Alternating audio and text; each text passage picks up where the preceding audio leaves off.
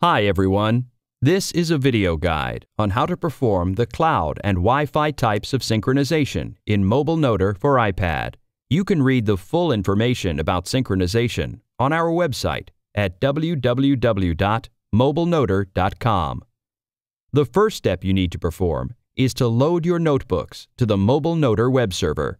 Make sure your account is validated in the Windows Sync client. Then select the notebooks you want to get on your iPad. Proceed to the Synchronization tab. Here you can check the status of your cloud storage and set up some automatic sync functions. Click on the Sync button to start loading your notebooks to the server. After the synchronization on PC side is finished, you need to perform it on the iPad. Open the app settings and enter your account details if you haven't done it previously. Then return to the home screen and tap on the Sync button.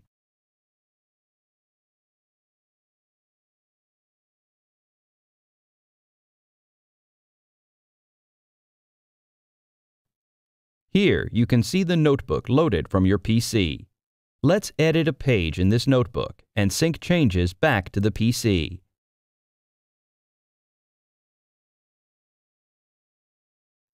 I'm adding a word cloud to this page.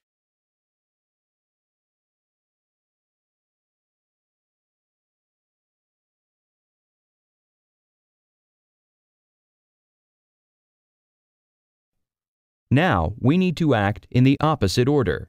We launch synchronization on the iPad first. Wait until it is finished.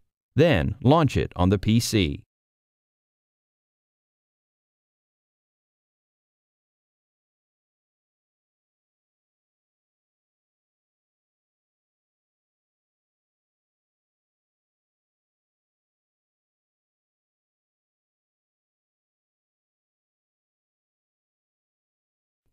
As you can see, now the word cloud also exists in the PC copy of this notebook.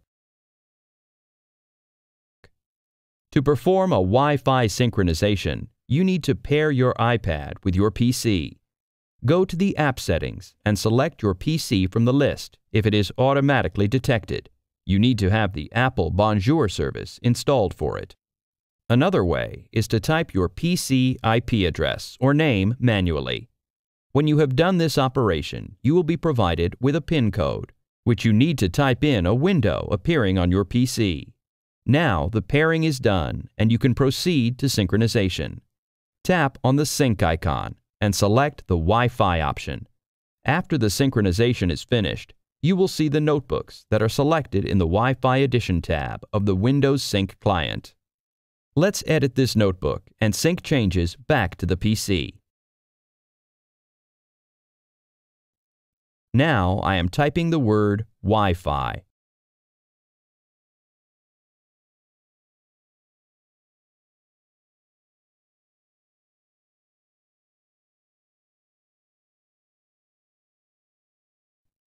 After this, you need to start synchronization, and your changes will get transferred to the PC copy of this notebook.